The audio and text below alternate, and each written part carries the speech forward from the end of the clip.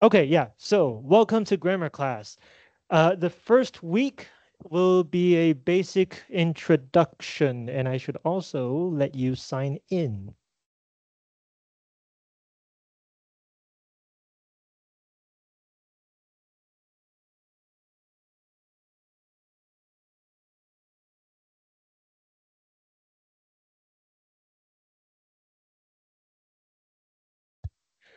Okay, so you made it to college, and here you are sitting in a grammar class. Some of you might be thinking, didn't we already study grammar for like 6 to 9 years? What are we doing here? And yes, you have. The difference is that in high school and junior high English, your grammar was divided into different units.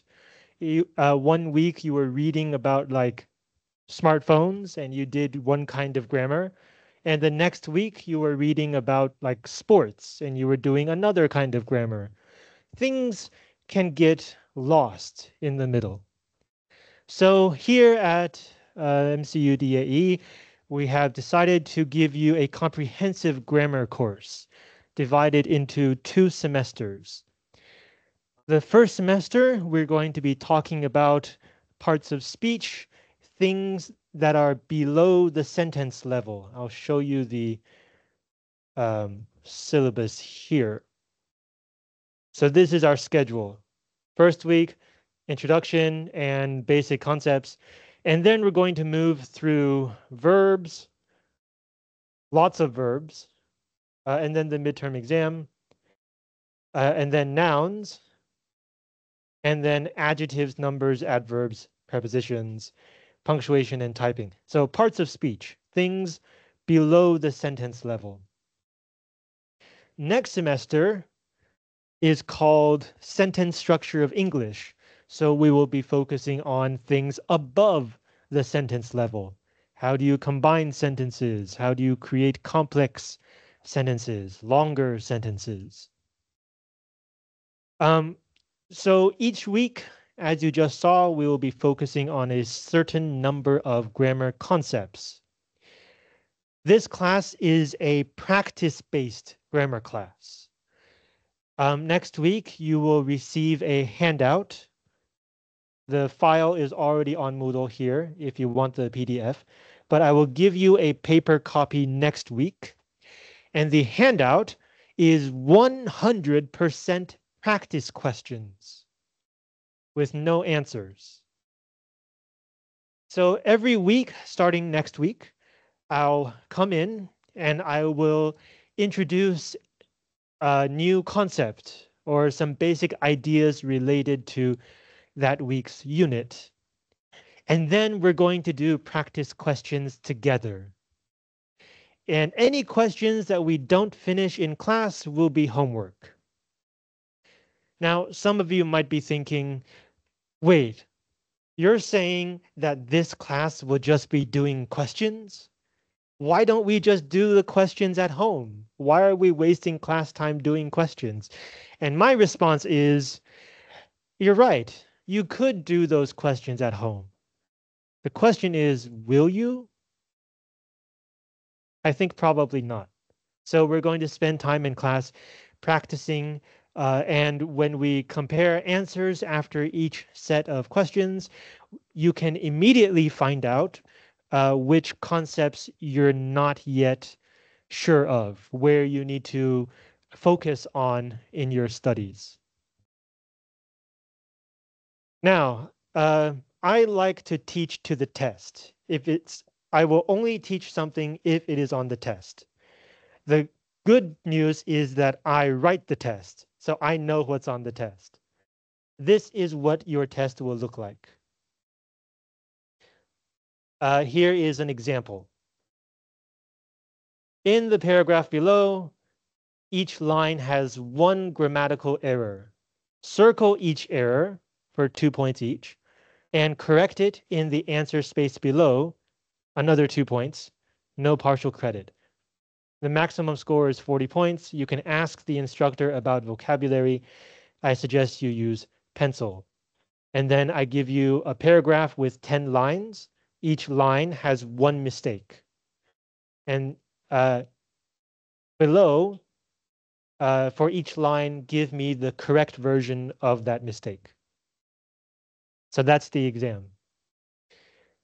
This semester, it's not 40 points. It will be 30 points. The circle will be 2 points, and then the correction will be 1 point. So if you want to quickly check your grammar knowledge, see if you can find some of the mistakes in this example.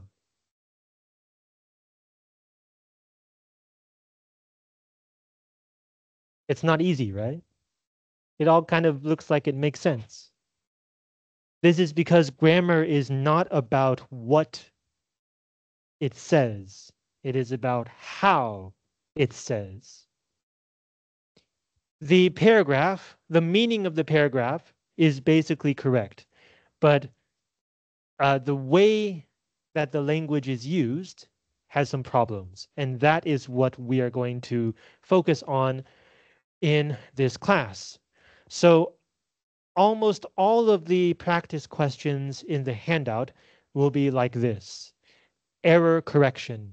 Find the mistake and correct it. The exam is harder, right? Because each week you know what the concept is about. But for the exam, it will cover all of the concepts that we have discussed before the exam. So if you're curious, very quickly, this should be appeared, past tense. This should be formerly, which means in the past. This should be her. Taylor Swift is a woman. This should be linked. It's passive voice, 被动. This comma should come before the space. 先逗点再空格. This S should be a capital S. It's a name. This should be one relationship, no S.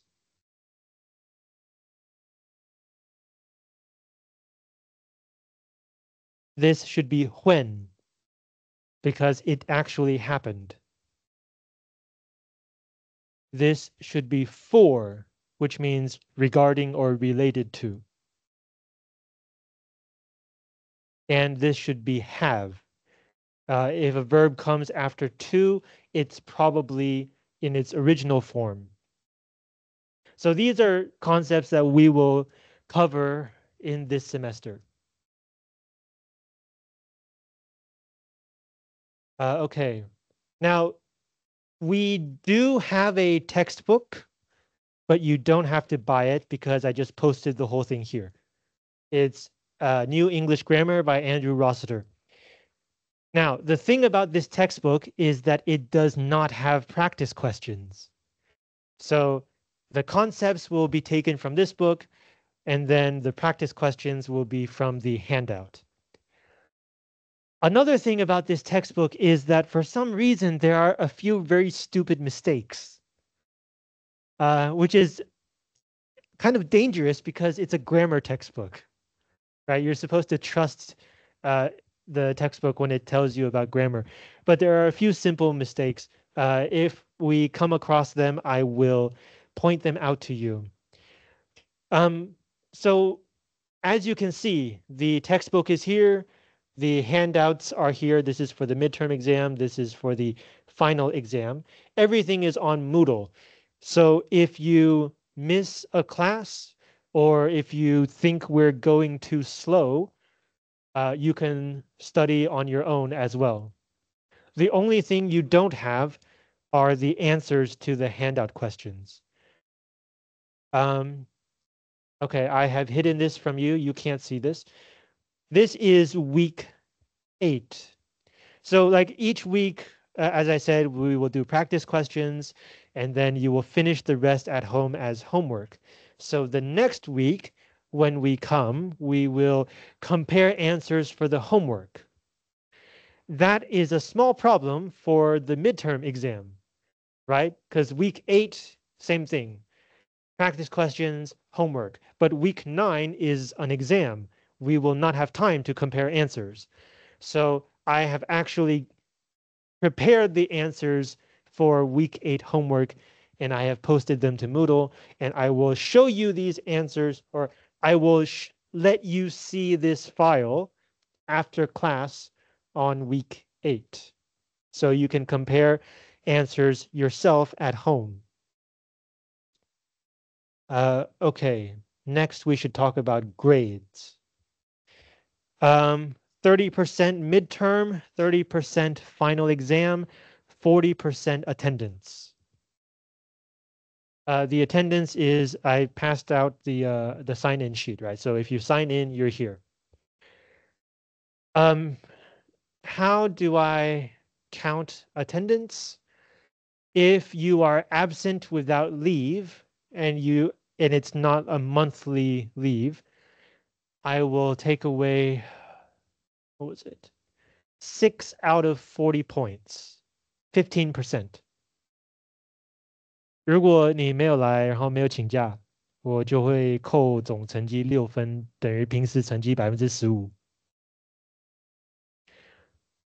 That's pretty straightforward, right? Yeah. So if you can't make it, please make sure to take leave. 没办法来，记得要请假。Our school also has a monthly leave, right? 例假. That's actually supposed to be open for men and women. So even if you're a guy, if you can't make it and you don't really have a good reason, you can take monthly leave. And I will not take away from your attendance grade. On the other hand, the school does require you to not miss more than 6 weeks, right? 缺课不能超过6周. That's a different thing. So even if every time you're not here, you do take leave, the school system I have no control over. So you still should come to class. Just a reminder, the school says you cannot miss more than 6 weeks. That includes sick leave, personal leave, and monthly leave. 就是病假、事假、例假都算在6周以内。And of course, truancy, 旷课当然也算进去。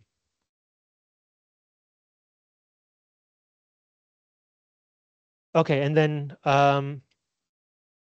here are 3 resources that I will not talk about in class. Oh, I guess I will talk about the first one, but the second one and the third one I'm not going to talk about in class. But maybe they could be helpful for you. So the second one, the PDF file called 英文学习集锦, is a collection of some tips about learning English in Chinese. And then the third one is a book. The author is explaining how having good grammar can help your life. It's an EPUB file, 它是电子书档案, so you will need an e-reader app to open this file. Okay, and then one last thing about the course design, the extra credit. So this class I know is not an easy class. Around half of you are back for a second time or a third time, so you know this. So if you have tried your best, but you still don't think you're going to pass, you can do the last chance quiz. This one. And to make sure that you do try your best, I will not let you take the quiz until after the final exam. What is this quiz? Well, if you have to take it, you will find out. Now, if you think you will pass, but you don't think your score is high enough, I have an extra credit assignment that you can do for more points. It's not easy. You don't get points from me that easily. But if you want to try, you can read this on Moodle. And you can start doing this whenever you want. There's no start date. If you do the extra credit, it will ask you to submit a Word file, docx or doc. So I should remind you of the Google Docs error. If you write it in Google Docs and then save it as a Word file, this might happen.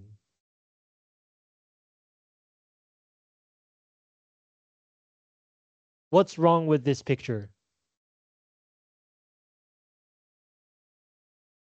There are two things wrong with this picture. Can you see?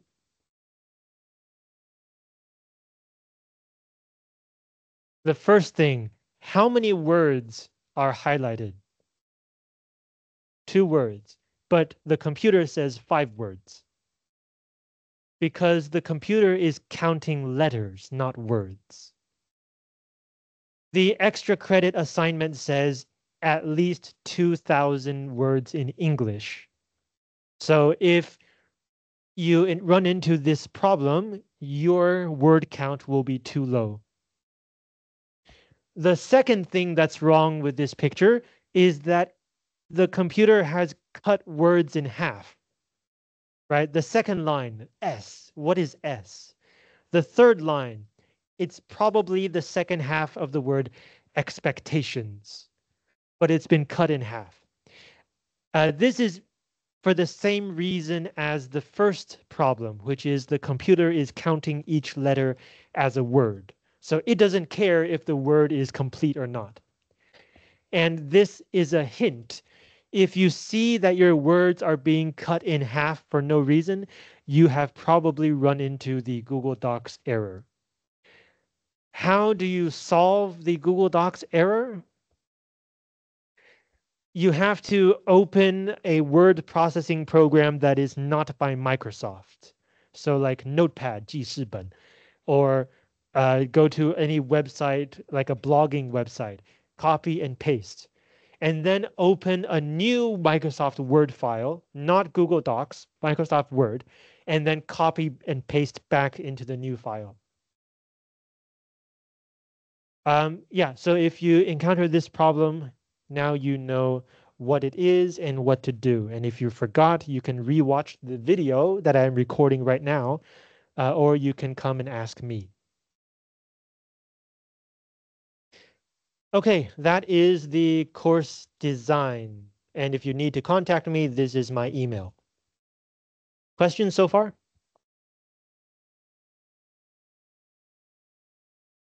Okay. Um, so let's talk about this PowerPoint, things to keep in mind in an English department. About half of you are freshmen. So if you're not a freshman, some of these will you will probably already know. But some of these things you may not know yet. So the thing about learning English is that English is a living language. How do dictionaries get written? Do you know? 英文字典怎么编的? Do they find some really smart person who knows every word in English and just interview them? No. English dictionaries are not written by experts. English dictionaries are written by ordinary people who submit evidence. They see a word in the wild, 野外遇到一个单字, and they realize that this word is being used in a way that the dictionary does not say. And so they record this evidence and they send it to the dictionary publishers. And the dictionary editors are constantly working through the alphabet from A to B to C, looking at all of the evidence that has been sent in. And from this evidence, they come up with a definition that fits the new evidence, and they modify the older edition of the dictionary. So the true authority on what is correct English is not a dictionary. It is not an expert. It is ordinary speakers of English. The dictionary is always out of date, just a little bit, a little bit. Um, so English is a living language. If you encounter a native speaker of English, more often than not, their use of English is the real authority. So in this class, we talk about basic grammar concepts, but these are just basic concepts. It's like in math class. In elementary school, they didn't tell you about negative numbers, right? They didn't tell you about pi is 1.34. They only gave you complete numbers. And then as you got older, they gave you more and more difficult concepts. Same thing with grammar. In this class, we will cover the basic ideas, but you should know that there is a whole lot more grammar than we will be able to talk about in this class. So some of the actual use cases that you see may not fit what we talk about. So for example, um, I just said that this semester we will talk about parts of speech, nouns, verbs, adjectives. But in fact, the actual definition of a noun, for example, is not, oh, I should say verb. The actual definition of a verb is not an action. A verb is any word that can serve as the main verb in a sentence. So traditionally we say, oh, you can't use that word. You can't put that word there because it's not a verb. But really what's going on is if you put a word in that position, it becomes a verb. In Chinese, we call this 转品. But in English, this is the rule. It's not something special. So, for example, if you look at the first sentence, James didn't gift Dylan an invite. You know that gift is a noun and that invite is a verb. So this looks wrong, right? But in fact, if you put the word gift in that position, it becomes a verb, which means to give. And if you put the word invite in that position, it becomes a noun, which means invitation. And it's pronounced differently also. As a verb, we put the stress on the second syllable, invite. But as a noun, we put the stress on the first syllable, invite. So the parts of speech don't determine meaning. It is the sentence structure and meaning that determine the parts of speech.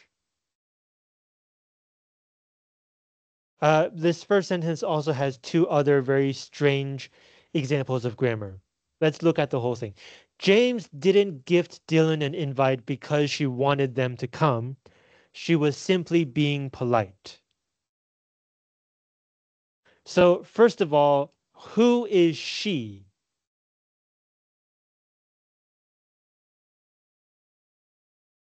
James looks like a man, right? Dylan also looks like a man. But in fact, names don't necessarily have a gender. Uh, or you can also say that the gender of names change over time.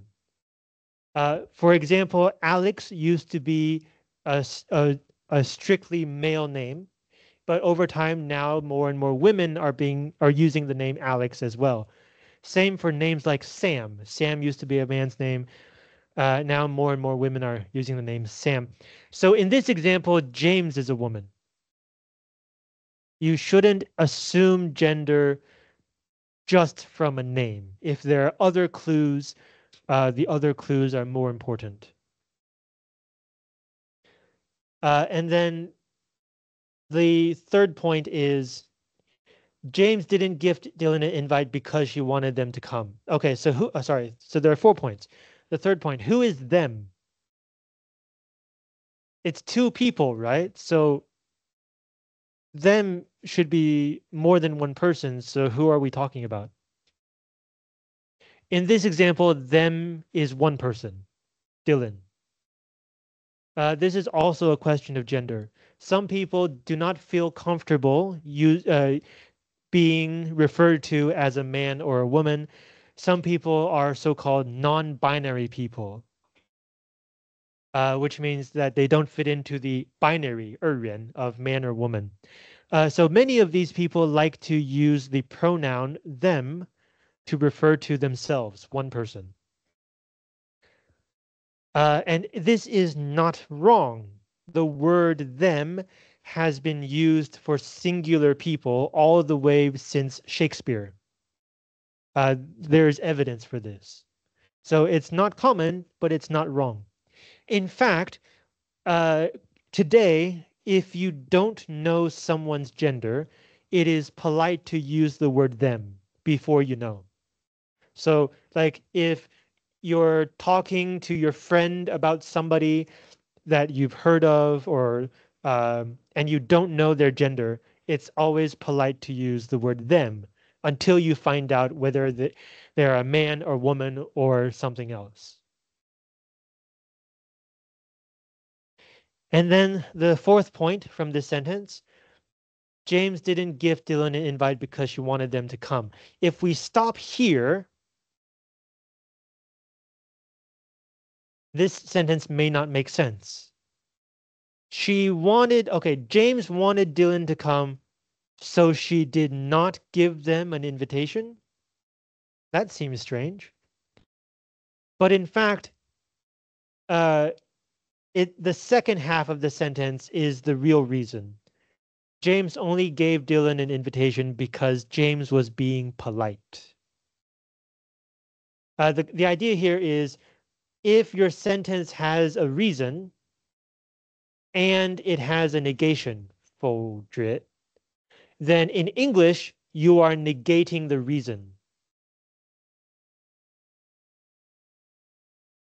So uh, you're not okay. So like if you look at this using our usual logic, it means the reason she didn't give Dylan an invitation is because she wanted them to come.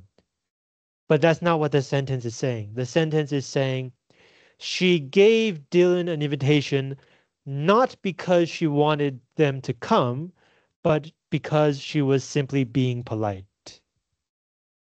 In Chinese, 一般的解释是他给人家邀请函，他没有给人家邀请函是因为他想要人家来。Doesn't make sense.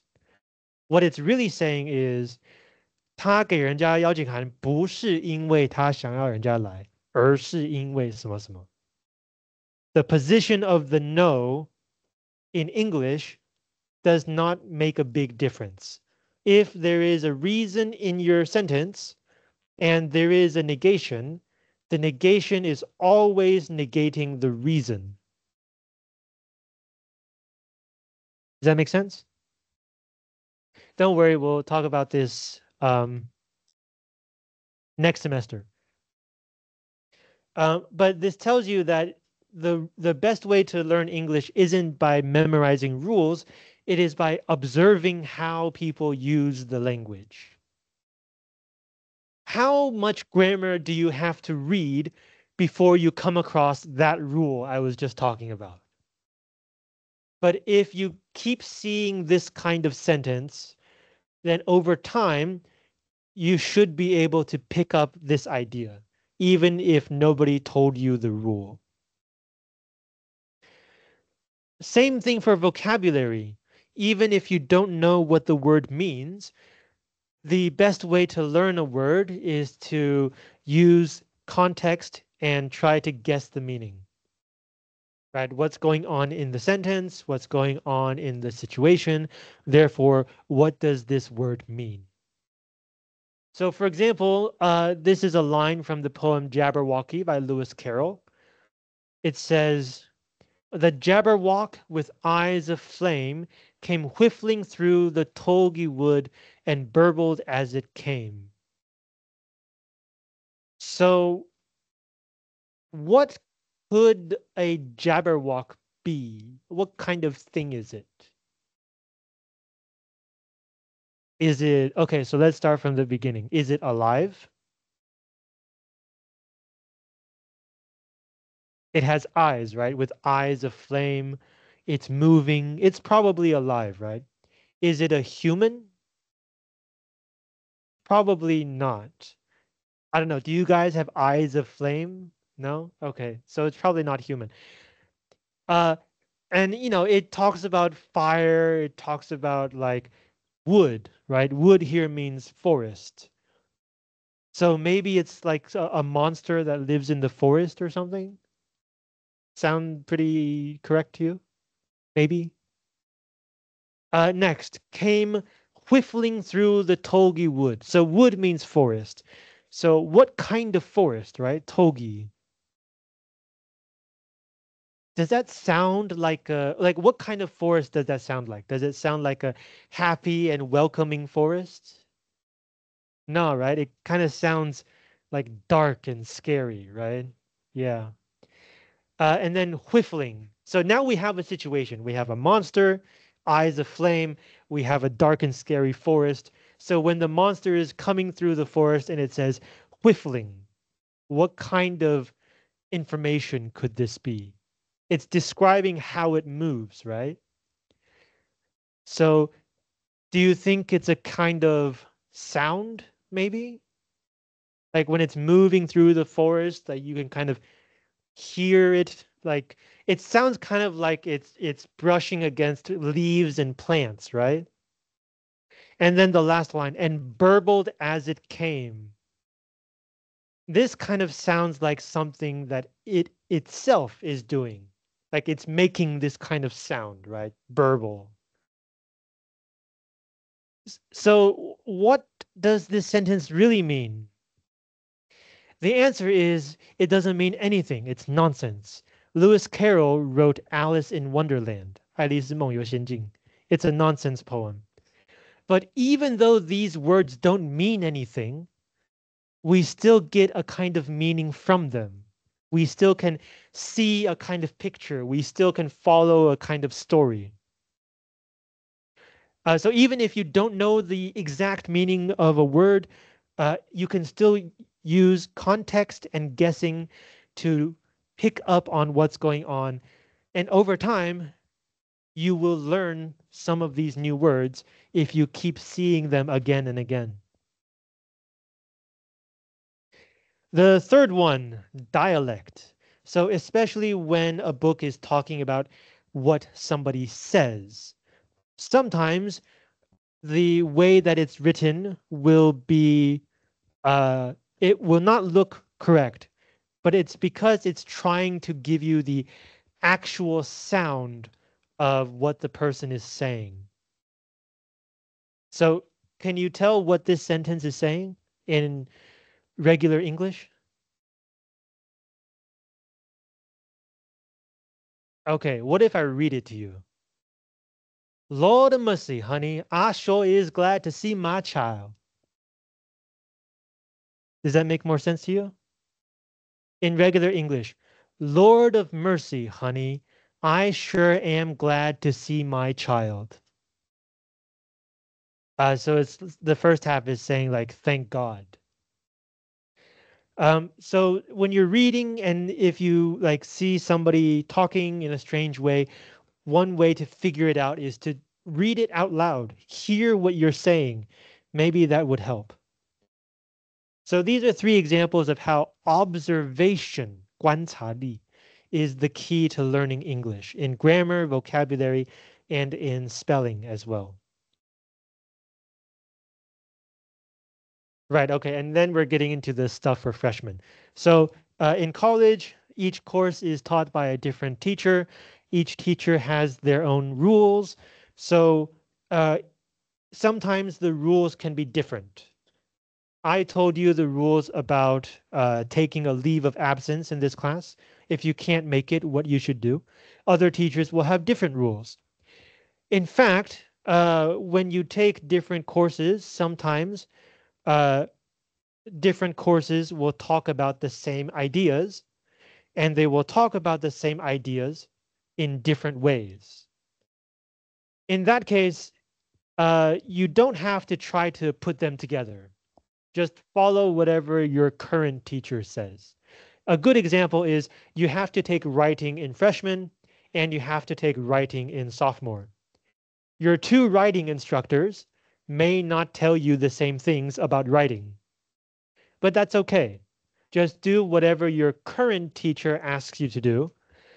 And as for which one is better, you can make your own decisions. So uh, you are responsible for what you learn in each course. I am responsible for giving you the information, but you are responsible for learning it. So you can make some choices. You can try to find out what is the course trying to teach you. Where can you find the course information? And if you think your teacher sucks, how can I learn this by myself? You guys are all pretty busy, or you will be very busy soon. So time management will be very important. Some courses, to be honest, you don't have to spend that much time on. So if you decide that a certain course is not worth spending too much time, figure out the bare minimum. What do you have to do to pass? And if the teacher gives you instructions, make sure to follow those instructions very carefully. You might think that's simple, right? Oh, like do what the teacher says. But sometimes instructions can be very detailed. So make sure to pay attention. And then you are responsible for your own learning. So you should be able to know how well you have done before you see your final score. I encourage you, if you can, try to guess your final score so you can plan how much more work you should do before the final exam, or whether you need to go and beg your teacher for mercy or something. You are responsible for your own learning. Now, college is kind of like in between school and work. In high school, you were all treated as children, basically. And once you leave college, after your first maybe 6 months to a year, your boss will also not treat you differently than any of your coworkers because you will be a full adult. But college is in the middle. So you should try to take responsibility for your learning and for your life. If you do fuck up, though, we will not be too mad at you. But try not to. Try to be a responsible adult. So, for example, if you can't make it to class, you should tell your teacher, and you should tell your teacher politely, right? Don't say, "Teacher, I cannot come to class today. Sorry, bye." Right? Try to be more polite than that. When you contact your teacher, um, try to remember that we teachers are also quite busy. We maybe might not get your message.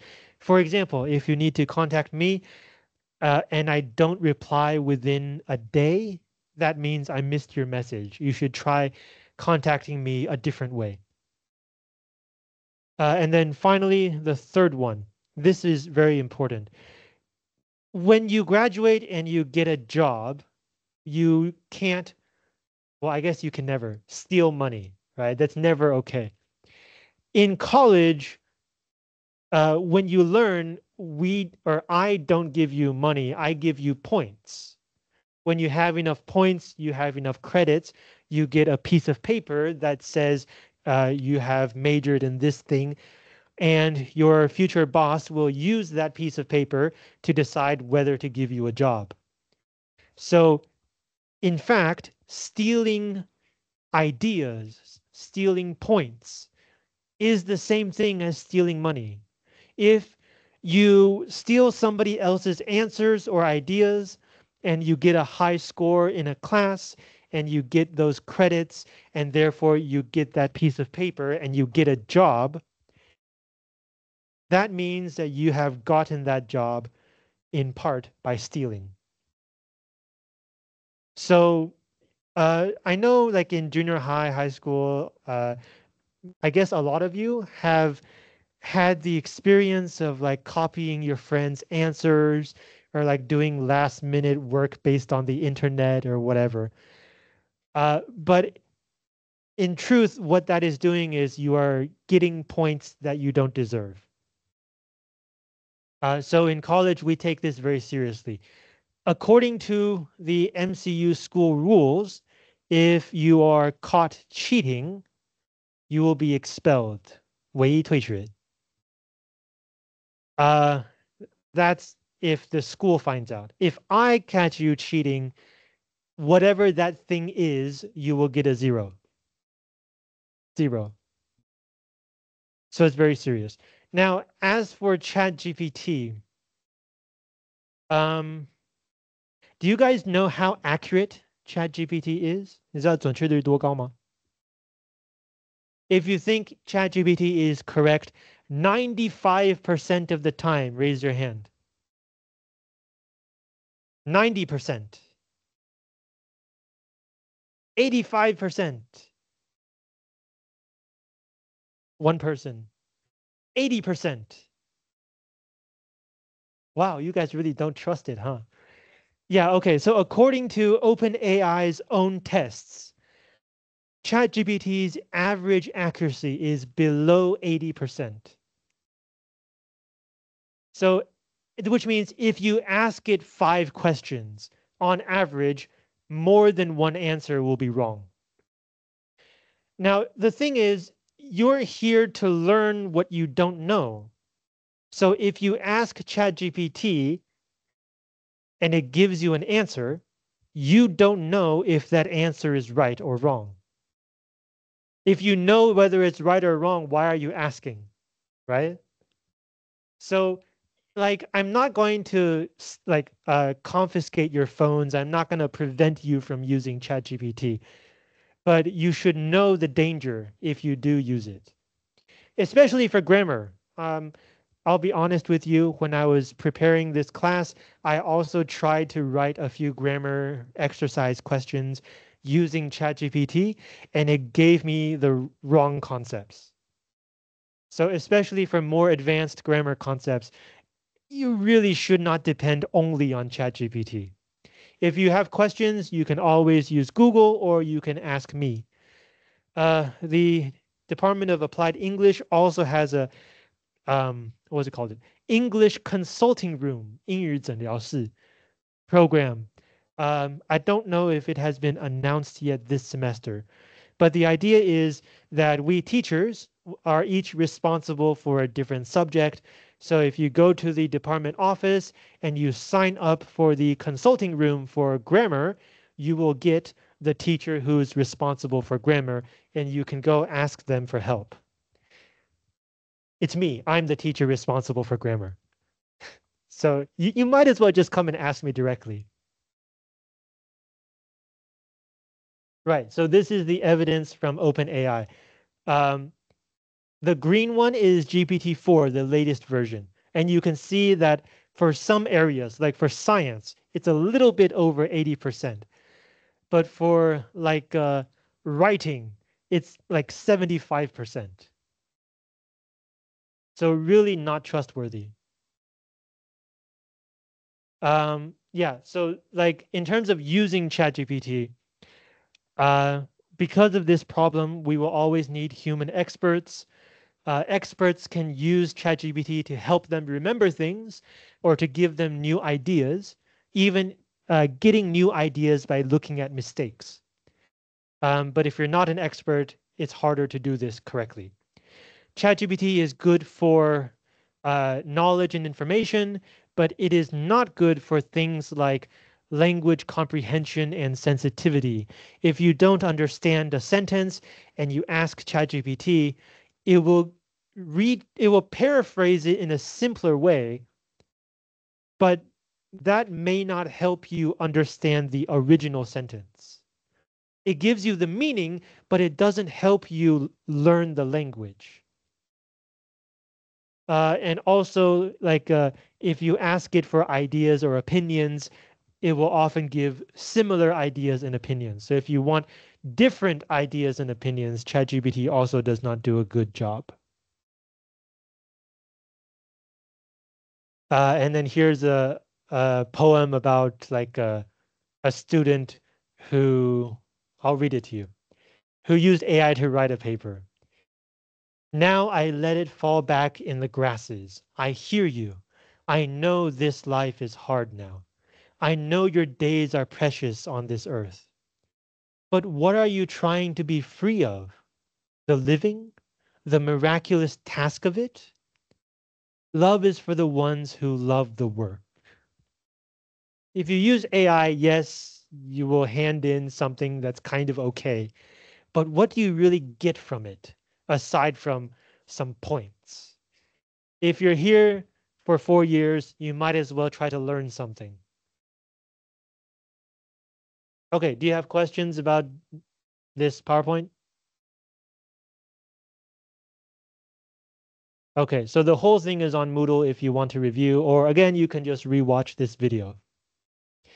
Let's take a short break. When we come back, I will introduce some basic grammar concepts to help you this semester.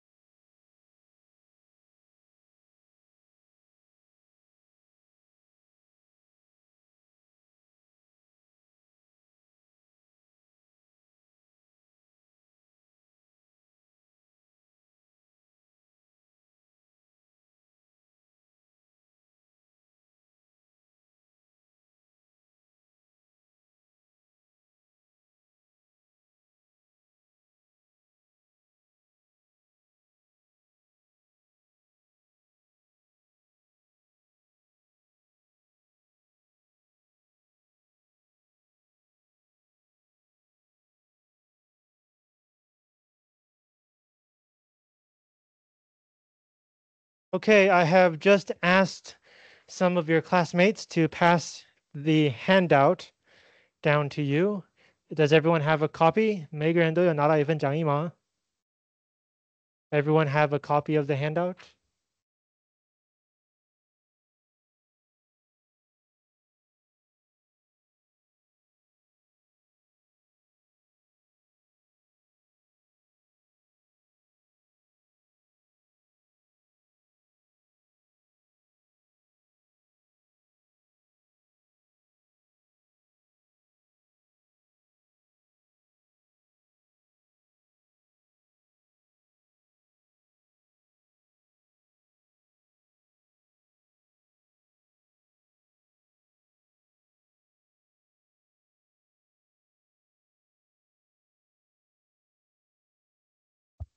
Okay, this handout is for the midterm exam.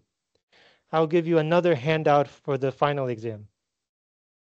And as you see, they are all practice questions, fixing mistakes. So we'll get to that a little bit later. First, I want to give you the fundamental basic concept of English grammar, which is the basic sentence structure. I'm sure you've seen some version of this before, right? Subject, verb, object. But my version looks a little bit different. Every complete English sentence has a subject. Every complete English sentence has a verb.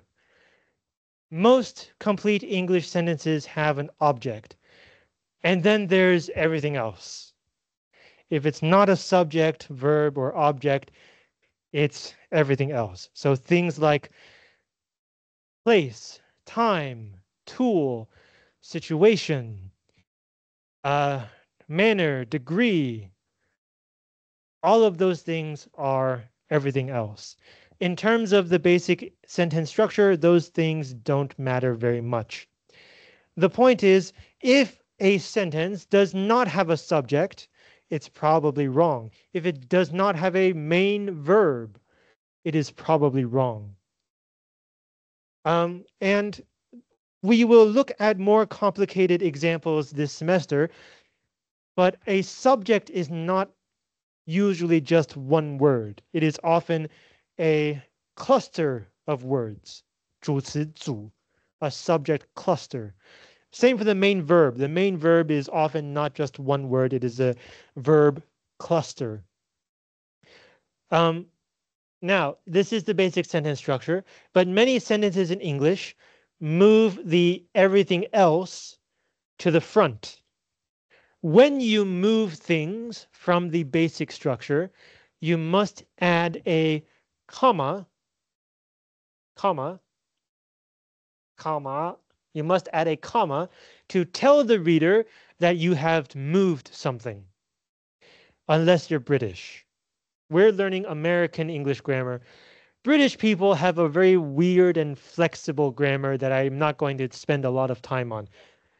But in terms of American English grammar, this comma tells the reader that you have moved something. For example, the first sentence, he, subject. Let me read the full sentence. He bought a book yesterday at the bookstore with his dog. He is the subject. Bought is the verb. Or sorry, I should say the main verb. A book is the object. So it's more than one word, right? It's a cluster. And then everything else is everything else. Yesterday is time. At the bookstore is location. With his dog is the companion. Like who else is there? The word with sometimes means using this tool, but I'm pretty sure this person did not buy a book by paying the dog, like picking up the dog and using it to pay. So this is the companion. But this also gives us a very important rule of grammar, which is uh, the grammar does not define the situation. The situation defines the grammar. So as I said, the word with can mean using a tool, But the reason we don't use this idea for this sentence is because it doesn't make sense. So it's not because the grammar is wrong. It's because the situation is weird. But sometimes you want the weird situation. If you, for example, if you read a science fiction story where they use dogs as money, then with his dog could mean picking up his dog and paying it to the bookstore. So the grammar doesn't define your situation. The situation defines your grammar. Now, we can move some of this other stuff to the front. You don't have to move all of it.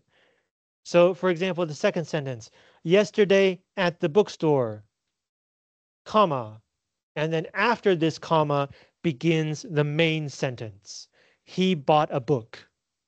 He is the subject, bought is the main verb, a book is the object. And then you still have extra ideas. So you still have some parts of the everything else that you do not move. So like we have three elements here, right?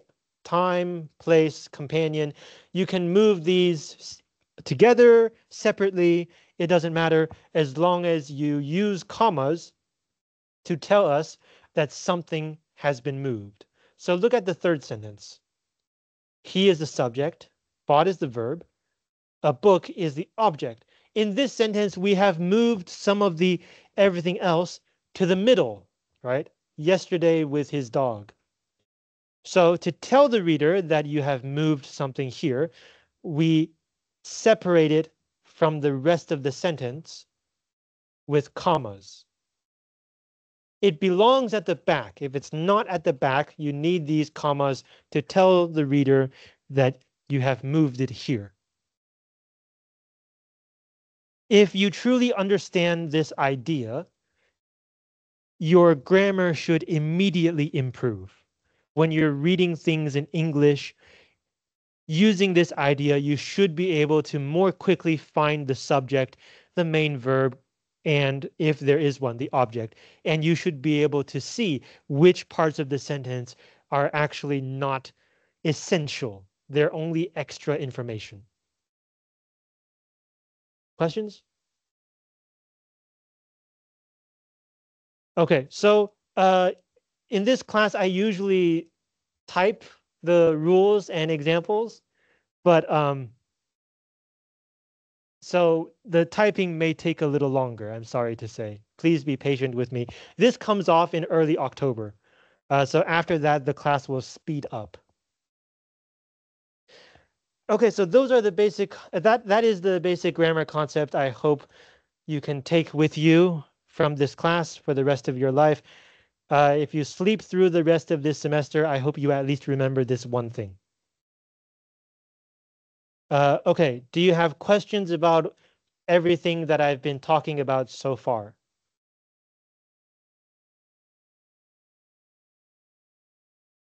Okay, if not, let's move into verbs.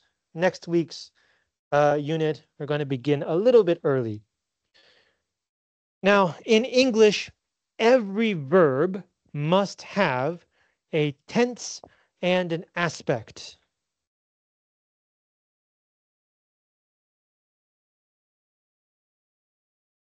Again, very slow typing. In Chinese, we call tense 时 and aspect 态. Tense is, there are only three options for tense: past, present, future. Yeah. Now for aspect, there are four options: simple, progressive, perfect, and perfect progressive. I should have put perfect first. These two systems are about completely different things. you can combine any of the first three with any of the last four, and it will all result in a correct sentence. So what do these refer to? Past, present, or future is talking about the real world time. Usually when you're talking, that is the present. If it happened before this moment, it is the past. If it will happen or you think it will happen in after this moment, it is the future. But if you're not talking, if you're writing or reading, then it becomes a little bit more complicated. When you are writing, in English, we like to use the past tense to tell a story. So uh, when you're telling a story on paper, the moment now is actually the past. Uh, and anytime you need to talk about the future, you can't just say will, you have to say, where should I put this? You have to say would.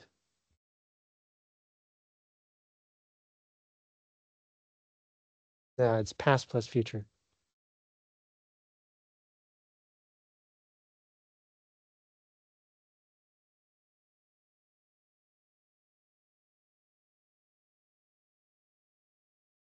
Right. So if you're talking about the future from the past, you will use the word would. So, uh, like a very short story, right? Um, I woke up this morning and thought that I would take the bus to school instead of driving because I hurt my hand. So I woke up is in the past. But at that moment, I was thinking about the future. So it's in the past looking to the future. Therefore, I have to use the word would instead of will. You can think of it as adding a layer of the past onto the future or seeing the future through the past. 在未来上面蒙上一层过去. Something like that. Okay, but what if you're talking about the past from the past? So like I woke up this morning and then I want to say that I remember something about last night. Then we have to move to the aspect system, the second one. Um, so simple is just there's no aspect. There's nothing special about this. The aspect system is about the relationship between sentences. So the tense system, past, present, future, is about the time of the speaker or the time of the writer. The aspect system, simple, progressive, perfect, perfect, progressive, is about the relationships between sentences. So for example, if I use progressive, right? I am talking, 进行式, it's telling you that the talking is going on in relation to something else. So like we are in class at 2 p.m. and the teacher is talking. So like it's ongoing in relation to the situation. Or like the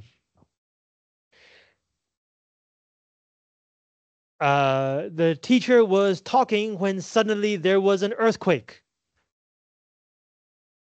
Like the earthquake suddenly happens and it interrupts the teacher's talking. So you're emphasizing that the teacher's talking is ongoing. It's a relationship between sentences.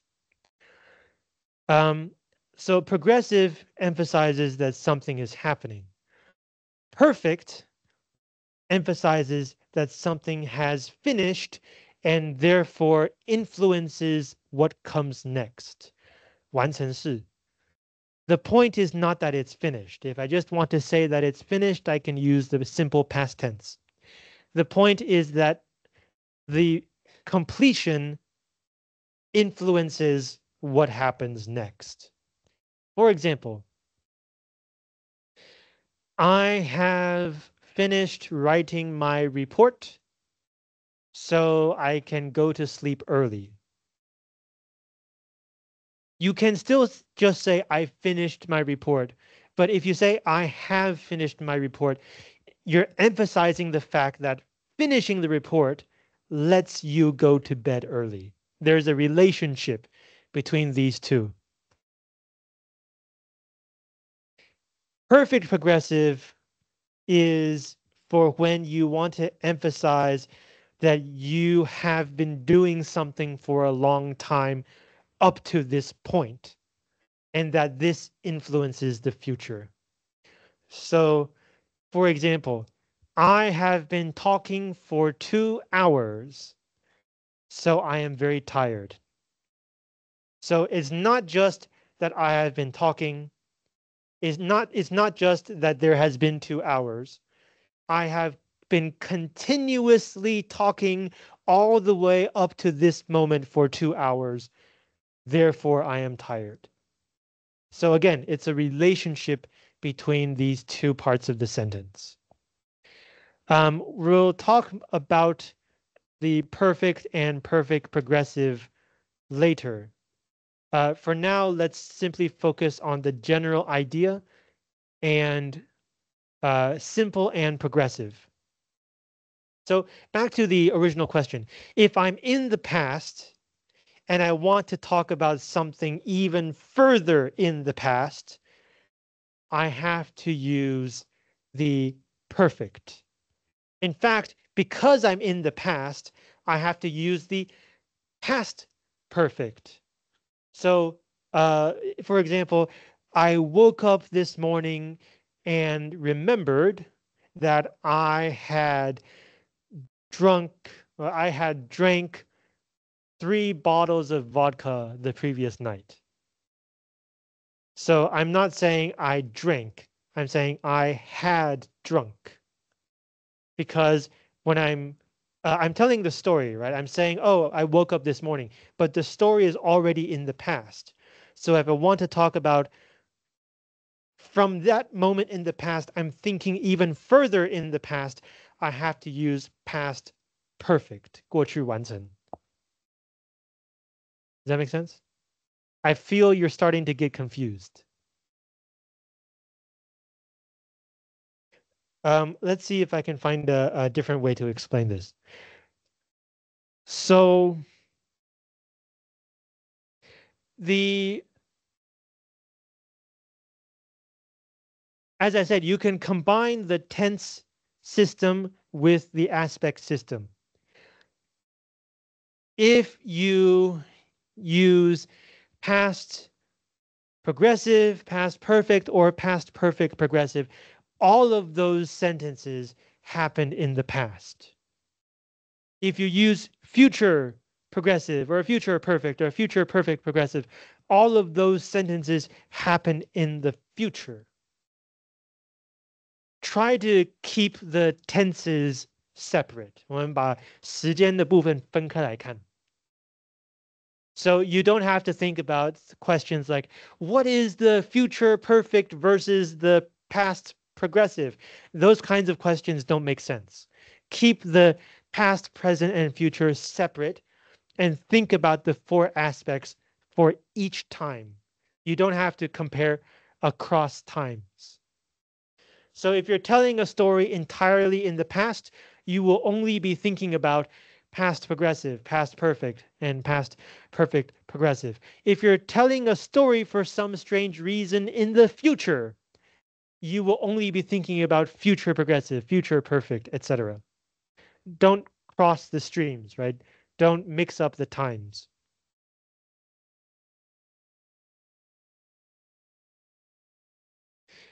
So that's the basic idea. But there are some exceptions. English is a living language. Dictionary editors don't know what they're doing. There will always be exceptions to every rule. In fact, there are so many exceptions in English that English has a phrase called the exception that proves the rule. If the rule doesn't have an exception, it's not a real rule. That's how many exceptions English has. So here's the exception to this rule. If you talk about the present, you cannot use simple present.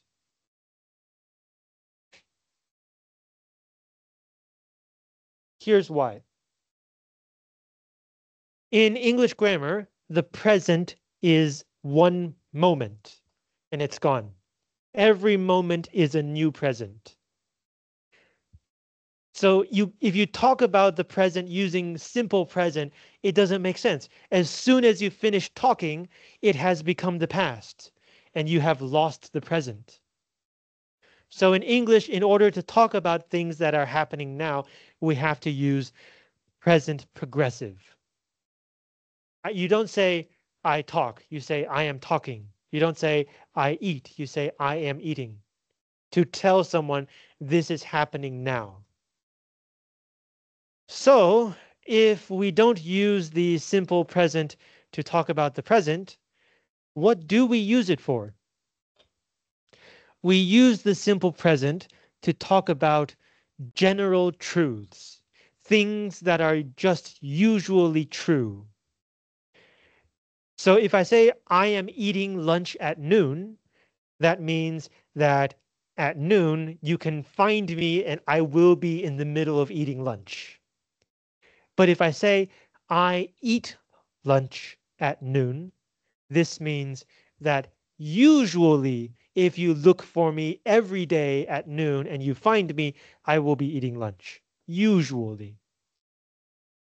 If you say the class is ending, oh, that's not good.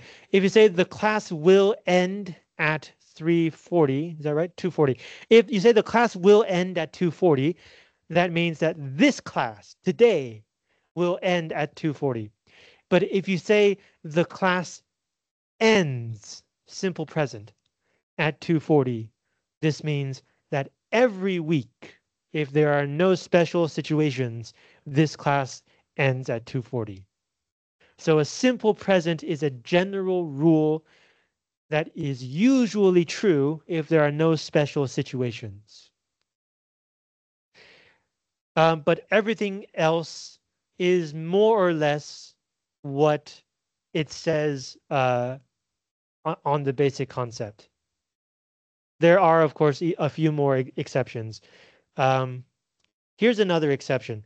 So we were talking about present progressive, right? If you want to talk about now, you have to say uh, am talking, right? But sometimes, this is going to sound very confusing. Sometimes the present progressive is talking about the future. And the best example is if you say, I am going to go home. That looks like the present, right? I am going. But in fact, you know, I'm going to means in the future. Why? Why is this so weird? It's because the logic is you are planning to do something. You are currently now making plans. But these plans are for the future. So when you say you are making a plan, you're actually talking about the future. So I am eating lunch in 3 hours is about the future, even though it says am eating, present tense. But in fact, you're talking about 3 hours later. I'm going home tomorrow, right? Again, present tense, but it's still talking about the future. So when you run into a sentence with present tense, present progressive, think a bit. Is it talking about now or is it talking about the future? Depends on the context. 看前后文. Okay. Now, those are the ideas. And here is the formula for how to write each of these aspects.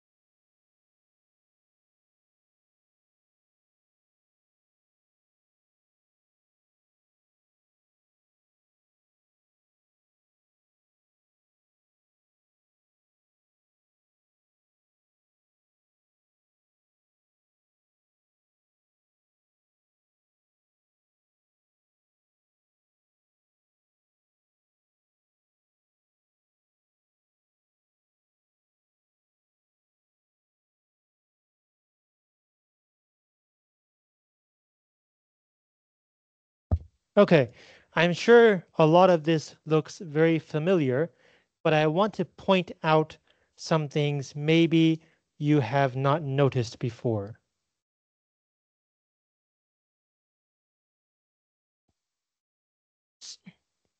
So for each one, I followed this pattern: simple, progressive, perfect, and perfect progressive.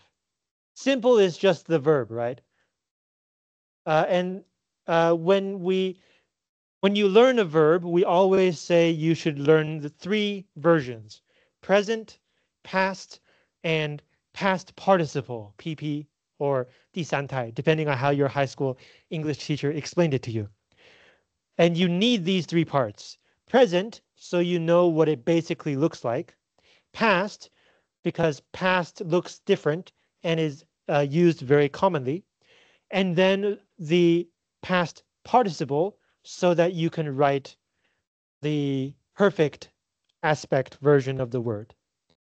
Everything else should be the same for almost all verbs. I don't want to say all verbs because there are always exceptions, but for almost all verbs, everything else is the same. So for the past simple, it's the version that you were supposed to remember, wrote.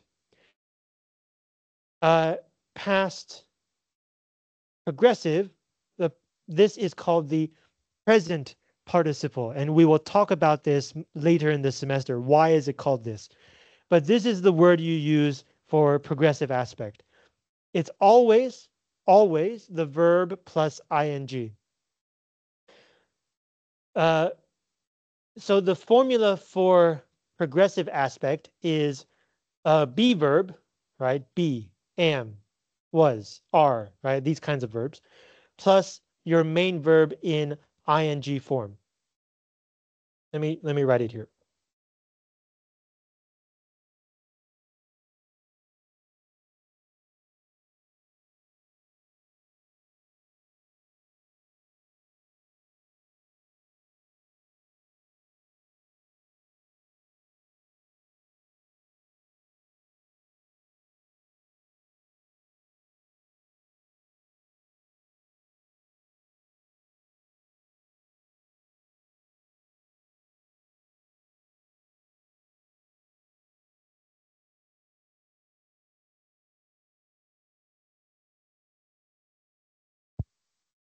So if you need a progressive um, aspect, it's always the be verb depending on time, past, present, or future, right? Past be verb, sorry, this one.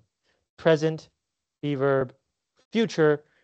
Future is a little different. I'll talk about that later. But it's always a be verb for time, the tense, and then ing for the progressive aspect. And this is why we want to separate tense from aspect.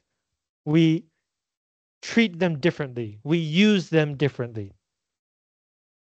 So if you want a perfect aspect to emphasize that you have finished writing and therefore this fact that you have finished will influence later situations, use the have verb, past tense is had, plus the past participle. For write, the past participle is written. There are two or three common past participles. Sometimes it ends with ed, sometimes it ends with en. But there are many, many different kinds. So you should check the PP for each verb that you learn. And then for the perfect progressive, it's perfect. This is the perfect formula, right? Have plus, I think I'm have been, oh yeah, sorry. I knew I forgot something. Have been, yeah. It's PP before ing. Sorry about that. Yeah.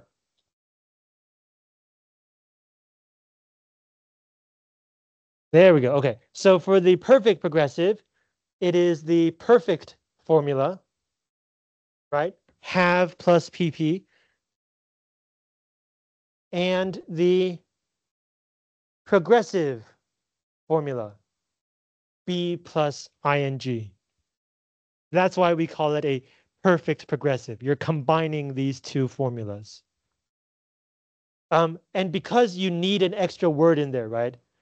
Be verb plus main verb ing, but your main verb will be, uh, sorry, have plus main verb in PP, but your main verb will be in ing because you're combining it with the progressive. So you need a new word, and the new word is be. Right? Am writing, sorry, have written plus am writing is have been writing. Right? These two, this word is in PP, and then be plus ing. Right? Be verb, ing, ing. You are combining these two formulas. So it's the perfect progressive. Does that make sense? So like this can help you figure out what are you reading, or if you need to write these ideas, what are you writing? Now, for the future tense, things get a little weird because English does not actually have a future tense. We add a new word to express the idea of future. So in fact, this is a future aspect. 未来其实也是一种态. So everything you write will have an extra will in the middle.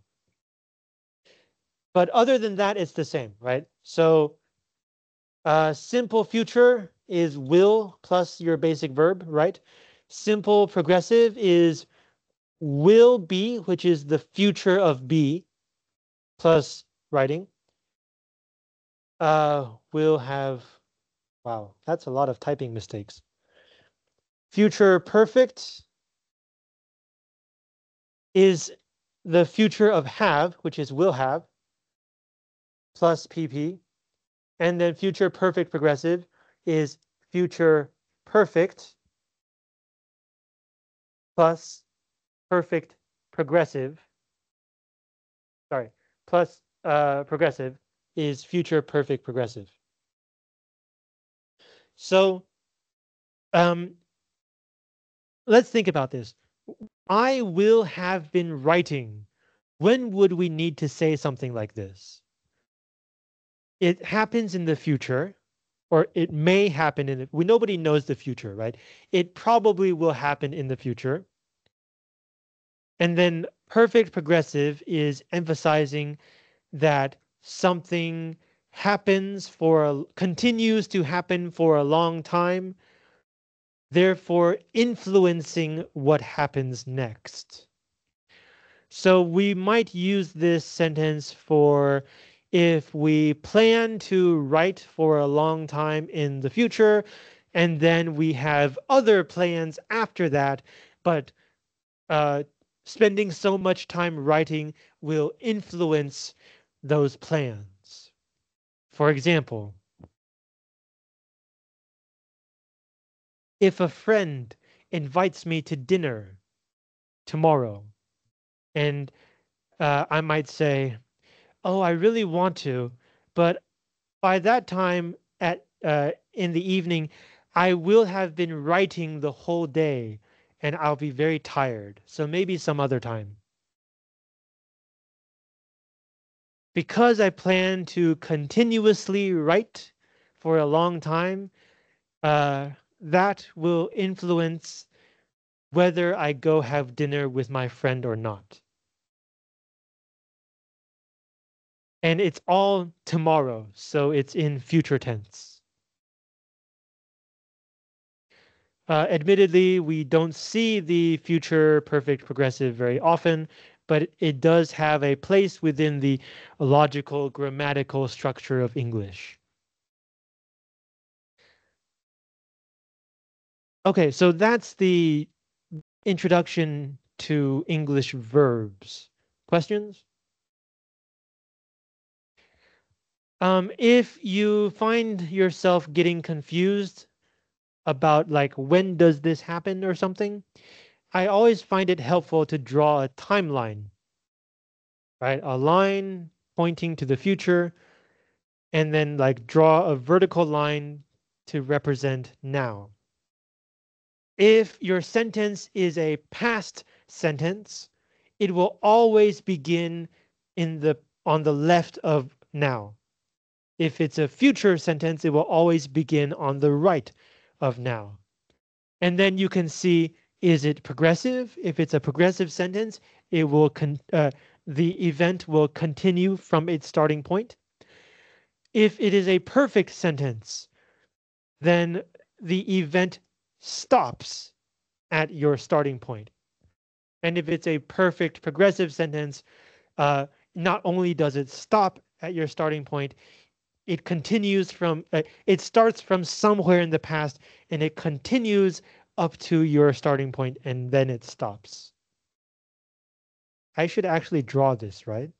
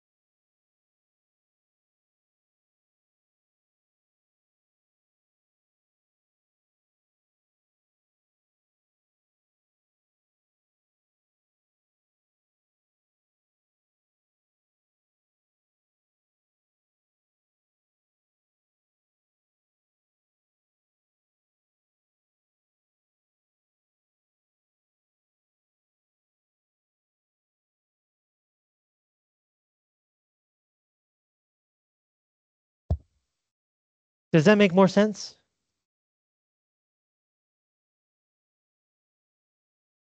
Okay, everybody thinks about these ideas in a slightly different way. But that's basically how I think about these ideas. And these are the past sentences, right? If it's a present sentence, move the X on top of the line. If it's a future sentence, move the X to the right of the line. But the relationships expressed by the aspects should be the same. 那个底线的部分应该是一样，只是你起始点不一样而已。Okay, I finished introducing the verbs. Let's do some practice questions. Take a look at your handout, page 1.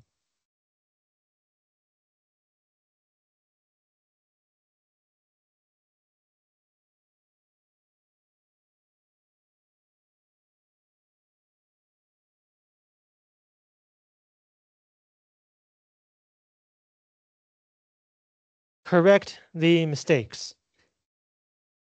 I think most of these should not be too hard. So let's do them together. And when I say do them together, I mean I will call your name and you will give an answer. 徐子涵.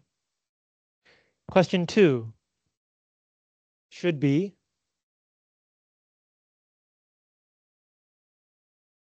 So the correct answer should be.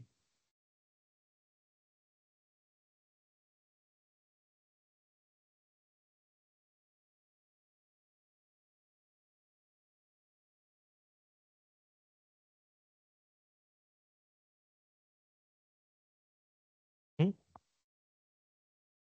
I think it should be I am living in this city, right? So like the mistake is instead of be, we should be using am. I am living, right? Yeah. I said number 2. Yeah. Question number one.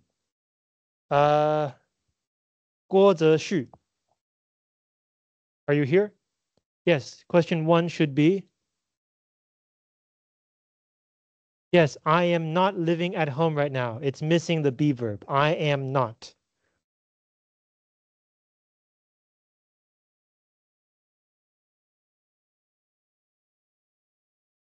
Question three. Um,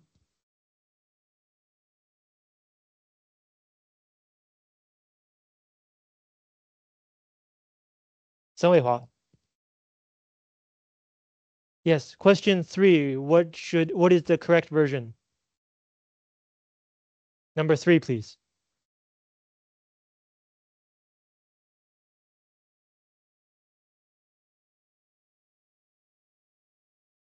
Aha.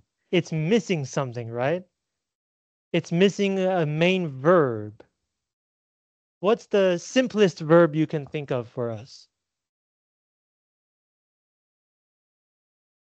Good. Students study at this school.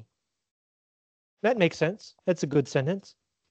So student, we'll talk about nouns in the second half of the semester, but this should be plural. Students, and then you add a main verb, for example, study at this school. Good. Number four, 刘玉泽. I am studying English. Good. Number five, 陈玉佩. 陈玉佩在吗? Yes, number five. Good. I do not know, or I don't know my teacher's name. Number six. My name is CJ. 张童言. Yeah, so put the name in. Good. CJ teaches our English class. Good. If the subject is a singular subject, simple present has to end with s. 现在是单数动词就要以 s 结尾. Number seven. You can use he or she. I don't care. 江静颖. Are you here? Yes. Number seven.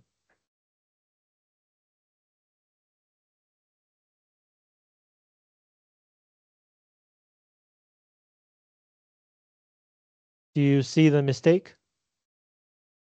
Okay. He or she is singular. So expect should be expects. Good. Yes. So she expects us to be in class on time. Again, present tense, singular. The verb must end with s. Number eight. 吴品云. Number eight.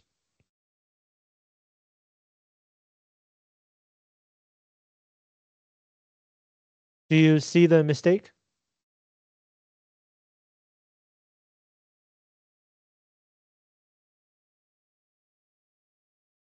So it says we always are coming to class on time. So what the sentence is saying, the actual literal meaning of this sentence is every day we are always on the way to coming to class on time. What the sentence wants to say is that we arrive on time every day. So if it is something that usually happens, that always happens, we use the simple present tense. We always come to class on time. Okay? If it's something that usually happens, you don't have to use the progressive. A simple present is okay. Number 9, 庄丽君. Does Tom go to school?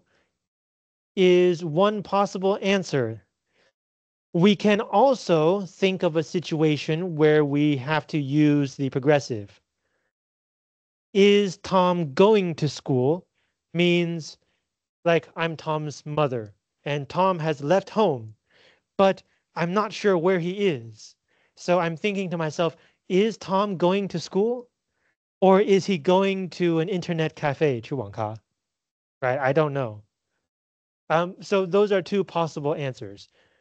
The first one, does Tom go to school, means is he a student? Does he usually go to school?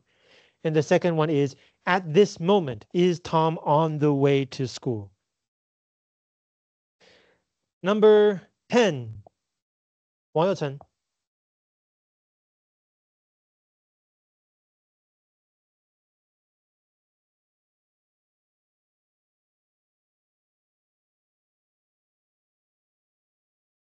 Tom, no go to school. So there are two possible meanings here, right? Either Tom is not a student, so he usually doesn't go to school. Tom does not go to school. And the other one is Tom is not on the way to going to school right now. So Tom is not going to school. Okay, good. I'll quickly do the rest. Number 11, my sister, singular, doesn't have a job. Number 12, does Sarah already, we have the S already on the word does. So has should be have. We only need to add S to the first verb in the verb cluster. 动词组第一个动词加 S 就好了. So does Sarah have a job? Number 13, do you have a job? Number 14, is Canada in, sorry, is Canada north of the United States? North is a location. It can follow the be verb. So the original sentence is Canada is north of. And so to ask the question, you move the be verb to the front. Is Canada north of? 15. I never go to my office on Saturday. There's no reason to add the first two. Never is simply an adverb. It doesn't change the grammar of the sentence. And number 16, Ahmed, Toshi, G, Ingrid, and Pedro eat lunch together every day. It's more than one person, so this should not end with an S. Okay, homework. Please finish up to page, I don't know. Hang on. I need to check.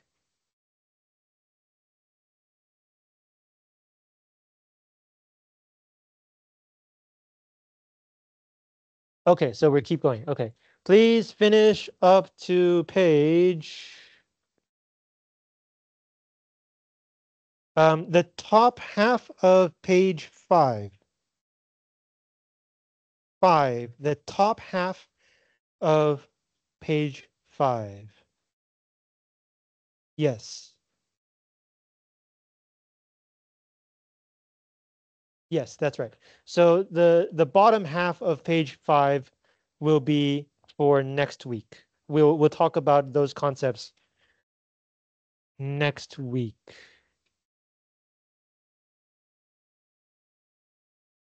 Okay, see you next week. If you have not yet signed in, please come and sign in.